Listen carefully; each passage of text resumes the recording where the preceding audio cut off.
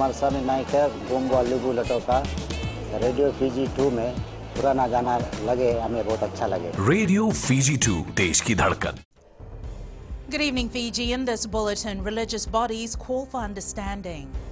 Duit Tuturanga surprised by Lalumbalavu's comment. And Kishore Kumar terminated. From the studios of FBC Suva, Jackie Spate. The Sanatan Dharam Fraternity Sabha of Fiji says they're mindful of other religious bodies in the country. Sanatan Dharam President Sarju Prasad was responding to comments made by Methodist Church of Fiji and Member of Parliament Linda Tambuya, who questioned the celebration of Diwali on Sunday. Apanisa Wangarandovu reports Prasad says the festival falls on a Sunday this year and it marks an auspicious time in their religious calendar. The Sanatan Dharam says they do not just celebrate their festivities at any time they want, as they need to follow the tradition of their belief. Sunday is the auspicious time. You see, our festivals are celebrated at auspicious times, and that is decided in with regard to the solar system, and it is not that you can celebrate anything at any time. There are auspicious occasions and auspicious times when we set our festivals. While responding to the Methodist Church on comment regarding the use of fireworks, Prasad says respect for other religions remains. Our firecrackers and other things don't start until darkness falls. So that goes in line with what your concern is, or what the concern of other people are. We have always and always will be very tolerant, and we will always be mindful of our other brothers and sisters. The Methodist Church had taken the issue to social media, saying they hope more discussions had taken place. Meanwhile, opposition MP Linda Tambuya also made a post attacking the day of auspicious occasion. National Federation Party leader Biman Prasad shot back at Tambuya, saying she should first understand why it is being celebrated on a Sunday. Apiniso Wangardovu, FBC News. FBC News understands that both posts by Linda Tambuya and the Methodist Church of Fiji have been removed from their respective social media accounts. The Social Democratic Liberal Party's General Secretary Emilian Duit Tuturanga was surprised by the public comment made by party member Ratunaingama Lalumbalavu. The High Chief of Dhaka-Ondrove, following the party's management board meeting last Thursday, stated he is just tagging along and making the numbers. Apanisa Wangarandovu reports Ratunaingama was visibly unhappy, walking out from the meeting, which was held to adopt the process for electing the leaders of the party. The SODELPA's General Secretary claims the meeting was a success, saying Ratunaingama did not raise his frustration until after the meeting. Well, I'd rather not comment on that. I mean, our leaders are leaders of the party, and from time to time they will make comments. I just saw the coverage, and yeah, I'll leave it at that. Duit Tuturanga says she is unaware as to what Ratunaingama is unhappy about. No, I'm not aware of why that is. Ratunaingama, following the meeting, also said things are becoming more transparent now, despite not being pleased with the meeting and not saying what he is unhappy about. At least we are trying to resolve most of the things that have come before us. The party's General Secretary says a leaders' forum has been formed where members can raise their grievances. SODELPA member Linda Tambuya agrees that some positive things came out from the meeting. Yeah, I was able to express some of the concerns I had, but that for the sake of the party and to be able to move forward. SODELPA will elect its leaders at the AGM on the 28th of this month. Apiniso Wangarandovu, FBC News. Self-styled publisher of his Facebook page, Kishore Kumar, has been terminated by the Education Ministry. In a statement this afternoon, the ministry confirms it has terminated Kishore Kumar, a computer science teacher at Ratasukuna Memorial School, for posting derogatory comments on social media against Member of Parliament Lenora Ngerengere-Tambua. Minister Rosie Akbar says the ministry will neither condone nor tolerate any breach of the Civil Servants Code of Conduct. Akbar has reminded all ministry employees that the Civil Servants Code of Conduct must at all times be upheld and preserved in a manner that promotes the integrity, impartiality and effectiveness of the ministry and maintains the public confidence and trust.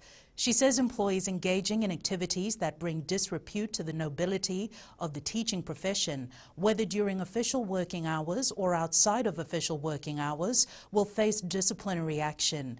Akbar warns that Education Ministry employees found guilty of harassment, victimization or discrimination will face termination. The minister also emphasized that acts of insubordination are grounds for immediate disciplinary action and termination. Prime Minister Vurenge Bainimarama says the construction of the Gracefield service station in Nawaithomba, Nadi is timely. Speaking during the opening today, Bainimarama says the project injects $10 million into the economy in a period where COVID-19 has crippled many of the vital sectors. Details with Felipe Naikaso. The Prime Minister has commended Grace Road for investing in the economy despite the tough times currently being faced. Of all the towns and cities in Fiji, nowhere do you feel the crunch of the COVID-19 pandemic like you do here in the West. The construction of this new complex will support 40 new jobs during a time when many Fijians are unemployed. But we know this complex is more than its physical structure. Today, it also stands as a mighty sign of confidence in this division's future. Confidence that this local economy will not only roll back to life but come back stronger than ever. For Grace Road, this particular project is vital as it will benefit the local community. We are not just a retailer, but go beyond that to contribute to the health of the Fijian people and economic prosperity. We will continue to expand Gracefield mixed development all around Fiji, along with agricultural development and Fijian-made products together. This is also the largest service station in the country. Felipe Naikaso, FBC News. While there has been a notable increase in compliance from businesses over the last few months, the Fijian Competition and Consumer Commission says this will not restrain them from charging unethical traders. Over 440 cases of non-compliance in consumer issues are currently pending before the courts. Pranita Prakash reports. The majority of the cases before the court includes scam cases. This shows that previously there's a high degree of non-compliance. And some of the cases being called now are 2014, 2015, some 2017 cases. A chunk of that has to do with the land scam cases. You've got the travel agent scam cases. You've got the online boutique scam cases. So a huge chunk of these 400 cases is to do with scams that had happened previously. The Fijian Competition and Consumer Commission has changed its strategy to ensure compliance level increases. With different seasons, we make sure that our focus is on inspections that has to do with the festivity.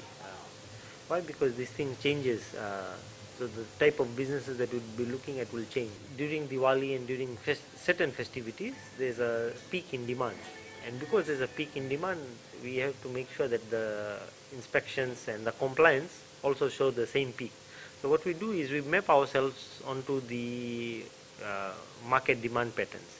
The council will also take appropriate actions, and I would say we will not hesitate to take appropriate action and report any unethical practices to enforcement agencies if traders are found to be engaging in any dubious practice. The two agencies have also increased awareness to ensure that businesses are in compliance and consumers understand their responsibility. Pranita Prakash, FBC News. Up ahead, Diwali shoppers urged to spend wisely. And proper facilities imperative to students learning.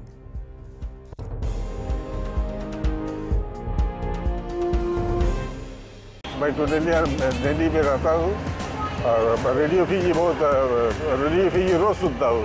Radio Fiji 2 देश की धड़कन।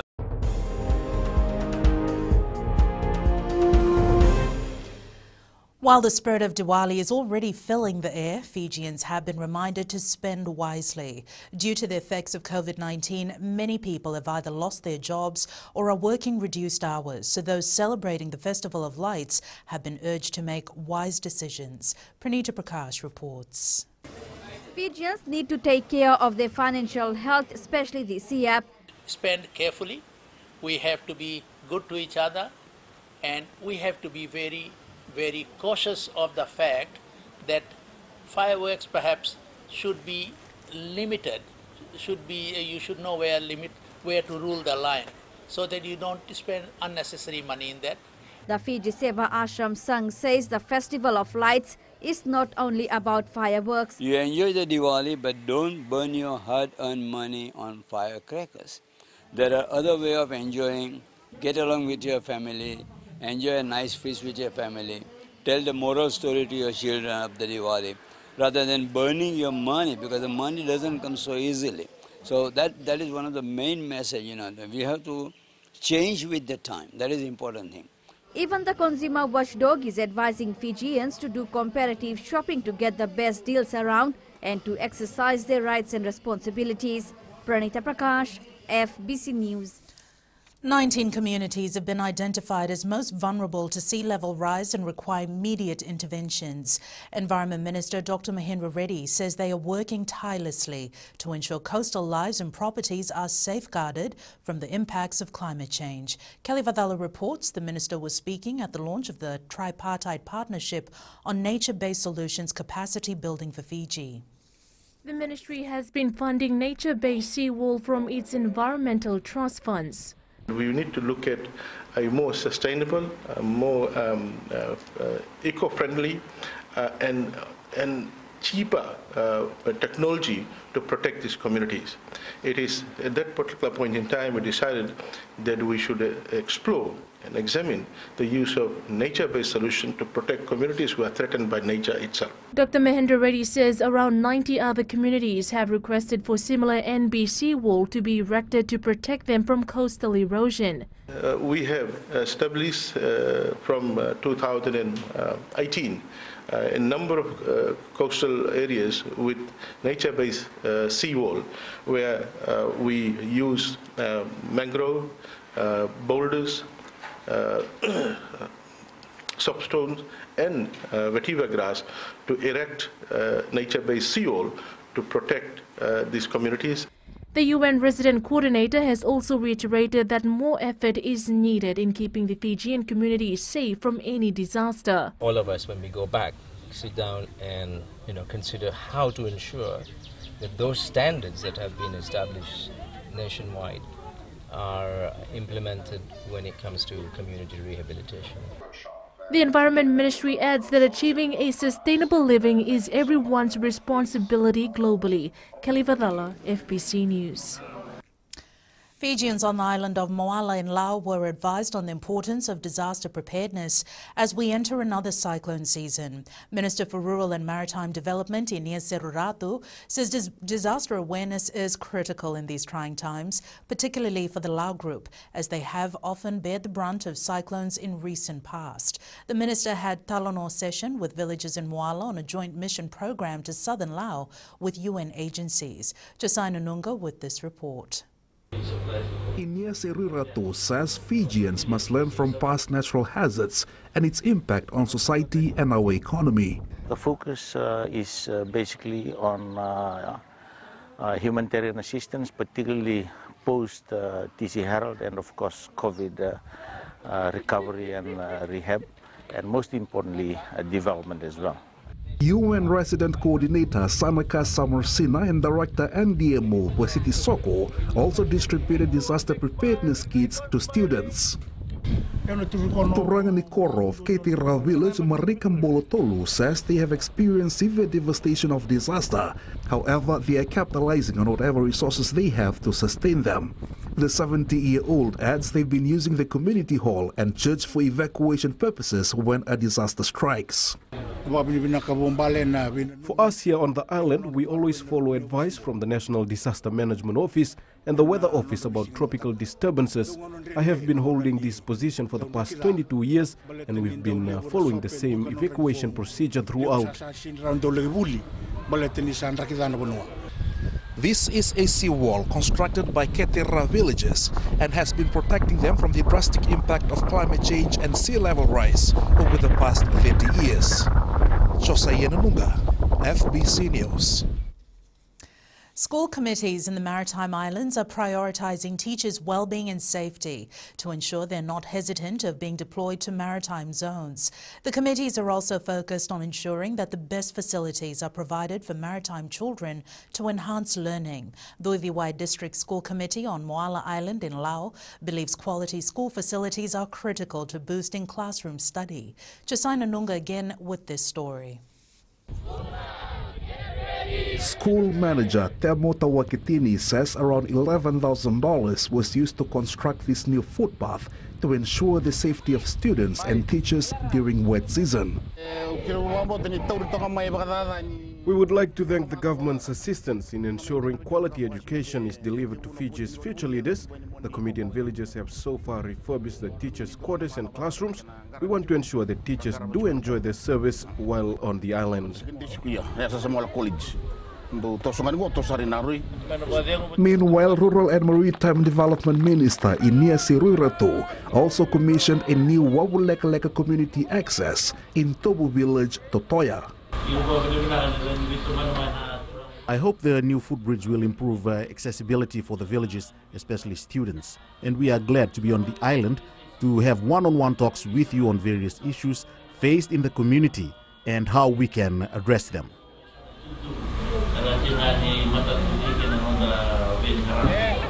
Turangani Koro Lorimo Tupou says the footbridge has brought relief to these villages.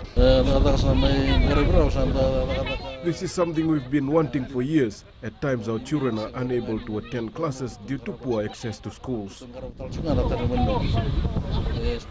These villagers were also given a chance to raise their concerns during the Talanoa session with the government officials, UN delegates and members of the civil society organizations. Josaya Nanunga, FBC News. A former employee of the Ministry of Foreign Affairs had her case acquitted in the Suva Magistrates Court today. Azreen Shabnam Khan was charged with 4 different corruption-related charges by the Fiji Independent Commission Against Corruption in 2018. Apanisa Wangaranthova reports FICAC incompetency led to the case being discharged. Khan was charged with 1 count each of abuse of office, obtaining a financial advantage, causing a loss and giving false information to public servant under the Crimes Act of 2009. It was alleged that she fraudulently caused payments amounting to more than $40,000 from monthly allowances sent by the Ministry of Foreign Affairs to the Fiji High Commission in New Delhi, where she used to serve as the second secretary. She was also alleged to have given the former acting permanent secretary for the Ministry of Foreign Affairs false information regarding the interviews and appointments of locally engaged staff employed by the Fiji High Commission in New Delhi, which then led the acting PS approving local employment. In the Suva Magistrates today, FICAC requested the trial to be deferred as 3 of their important witnesses are in India. The magistrate put FICAC lawyer and investigative officer on the spot. They wanted to know why no arrangements were made for these witnesses to be present during the trial, since it has almost been a year since the trial date was set. No proper documents were filed, and the investigation officer confirmed she only started making arrangements 2 weeks ago. The case was then dismissed by the court. Apanisa Wangarandovu, FBC News. And Apanisa joins us now with the latest in business. Radio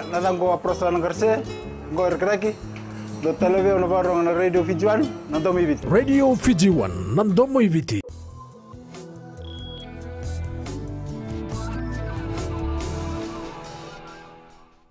Vanua Levu could become a significant part of the nation's tourism recovery efforts, potentially increasing national tourism earnings by $339 million.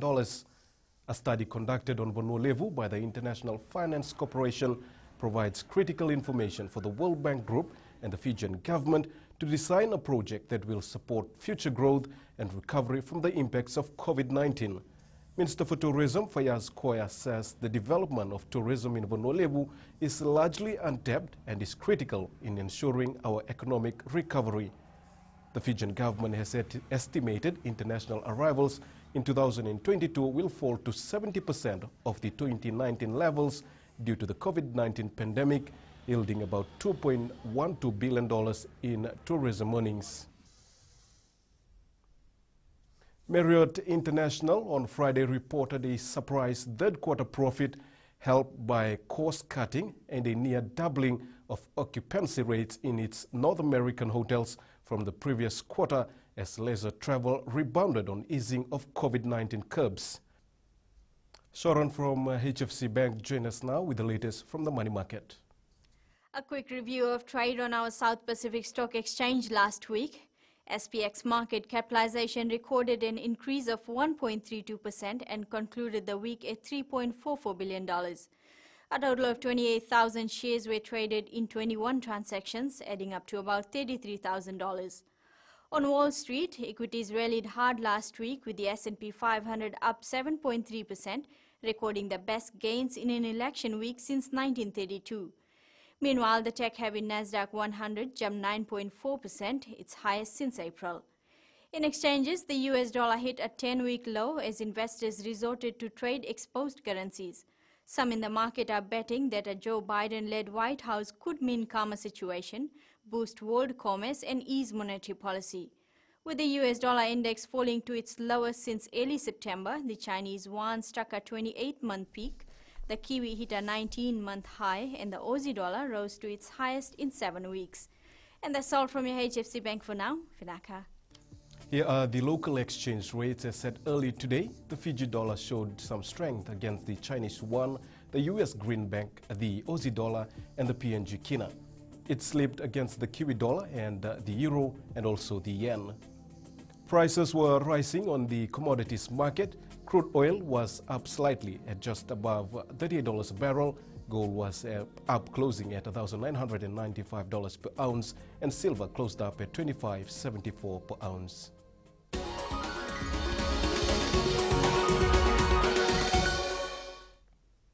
The Ministry of Youth handed over assistance under the Youth Farm Initiative program to 6 youth clubs in Rotuma to help them in farming. Minister Praveen Kumar says the Fijian government is determined to strengthen the youth sector through different ministries. Leading a delegation from his ministry to the island of Rotuma, the minister says they aim to have a vibrant youth sector in the near future that contributes to the economy, reduces poverty, and equalizes living standards. The program provides grants to youth clubs to cultivate the land and grow crops. A total of 100 youth members of Rotuma benefited from this farming assistance.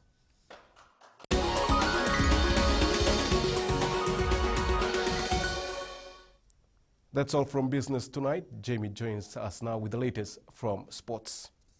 Thanks, and good evening in Sports Tonight. Ndolo Kota and Nakarawa yet to join camp. And Rewa shifts focus, the Fiji fact. This and more coming up.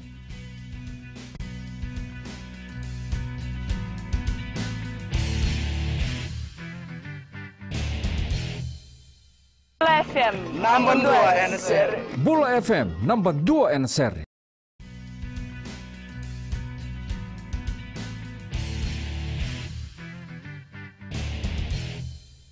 Glasgow Warriors Mesulame Ndolokoto and Leone Nakarawa have yet to join the Flying Fijians camp in France. The performance of young players in the Ramsamy Suba side has not gone unnoticed. Suba captain John Stewart has commended those who stood by the team throughout the season, whether they had game time or not. Stewart says the young players stepped up during times when seasoned players were injured or unavailable. He adds they are one of the reasons the team is on track to winning its 3rd skipper title in a row. I'd like to take this time to thank the young boys for, first of all, to stick with the team. They were not given a lot of opportunity, I think, for first 3 or 4 games, but they had faith. They had faith in the management and they stuck to the team. Once they got the opportunity to play, they proved themselves and they kept carrying hopes for Suba until today. Guiding the Flow Valves Suva football side to a Vodafone Premier League title after 6 years is a milestone achievement for captain Felipe Mbarabilala. Ever since joining the team in 2016, Mbarabilala has been silently striving to win his first major title for the Whites. Tali Materakula has more. Felipe Mbarabilala has finally achieved what he set to accomplish 4 years since joining the capital side. I'm feeling very happy. I can explain how I'm feeling at the moment after a long time. And I have won a major tournament for Suva. The 26-year-old says to win the title alongside the younger Suva players is the highlight of his football career. We have been looking forward for this from a long time ago. We managed to work together as a team. Even though we had some ups and downs from the beginning of the season, we didn't play it as a team. But as we trained together, trained more, and we managed to get that game plan from our coaches. Yes, it's an honor playing with this bunch of youth players. Coach Babs Khan says it was the expectations and support of the officials and fans that brought the best out of the team. As a coach, it's an honor to win the National League. It's a big Vodafone Premier League. It's an honor. And when I really got here, I was really feeling for the president. He never won a tournament, and there was applying pressure on me, and it brought the very best out of me, and I got the very best out of the players. The Whites dedicated the league title to their families, fans and officials who were their pillars throughout the league season. Tali Materakula, FBC Sports. The Rewa football side has quickly shifted its focus to the Fiji Fact after finishing second in the Vodafone Premier League. The Delta Tigers were pushed to the wire in the last match of the league, coming back from a 3-1 deficit to beat Lautoka 5-3 yesterday. Felipe Naikaso has more. Rewa coach Michael Rondu has praised the efforts of his team during the VPL season. But when you compare it to our previous season, it's a total 360 degrees turn in terms of performance. In our last game last year, we were fighting for survival. But this year, we have made a very big difference with the boys to finish at 27 points. Rondu says with the Fiji Fact next, they are in a tough pool with defending champions Lambasa, Ba and Nasinu.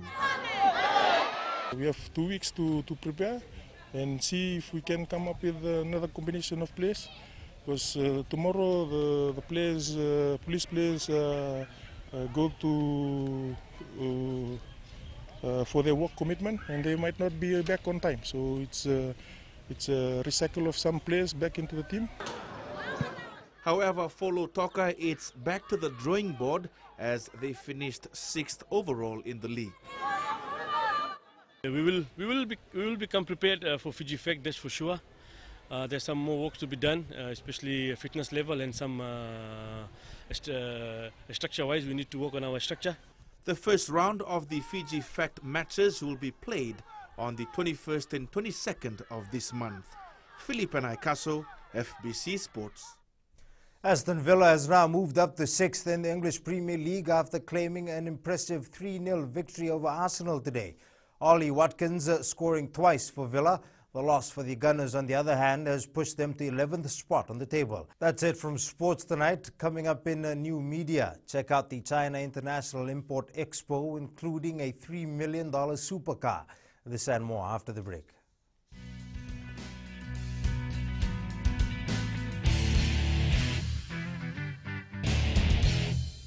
मैं तो दिल्ली में रहता हूँ और radio Fiji बहुत radio Fiji रोज सुनता हूँ.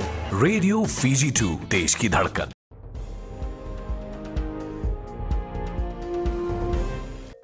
And Angie joins us now with the latest in weather.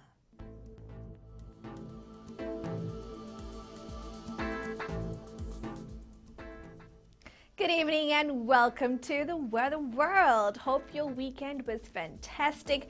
The weather was so good, like really tempting. Oh, it's Diwali week. Let me tell you, you all look lovely coming out in your pretty colorful outfits, and again, very thankful for sunshine. Now, did this sunshine stick around everywhere? Well, let's have a look. In the west, the humidity level was skyrocketing. It was a very humid day, almost felt like 36 degrees. Eastwards from Pekanbaru Suva, a hot day as well. The sky was clear and cloudless. And up north, we can't go wrong with how beautiful the sun shone upon this part of the country. So overall, the sun played a good role. At sea, southeast winds 15 to 20 knots, moderate to rough seas. Turning to the tides, high tide at 2:15 a.m. with low tide at 8:44 a.m. Sunrise at 6:23. For tomorrow, well, you can carry on with your Diwali cleaning or simply put those beddings out in the sun because the weather will just be great. Tomorrow's temps, all centers will have great temps, warm centers all around. And looking further on to Wednesday, whoopsie, I see rain from here, but hope it doesn't stick around. Well, that's all from the weather world. The beautiful Jackie joins you next. Thanks so much, Vanjie, and I must say you look absolutely stunning tonight. In Fiji Impulse, we asked, how much do you plan on spending for this Diwali?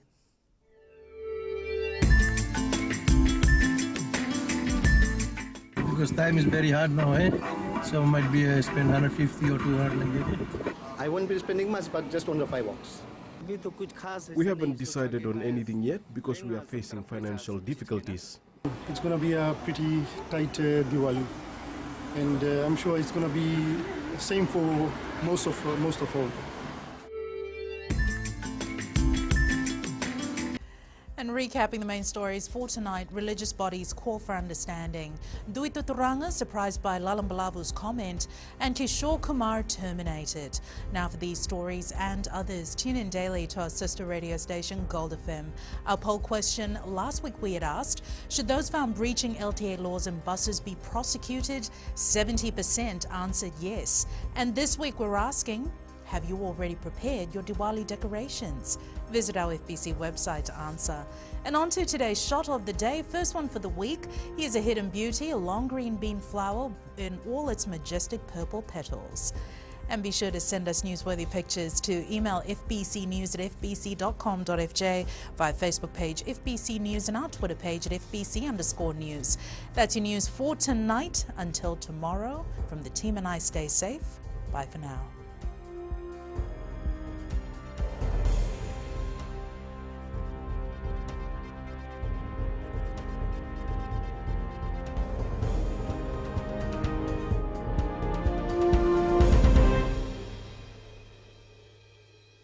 Kumar साहब नाइक है गोंगो अलगू लटो का radio Fiji 2 में पुराना गाना लगे हमें बहुत अच्छा लगे। रेडियो फीजी 2 देश की धड़कन।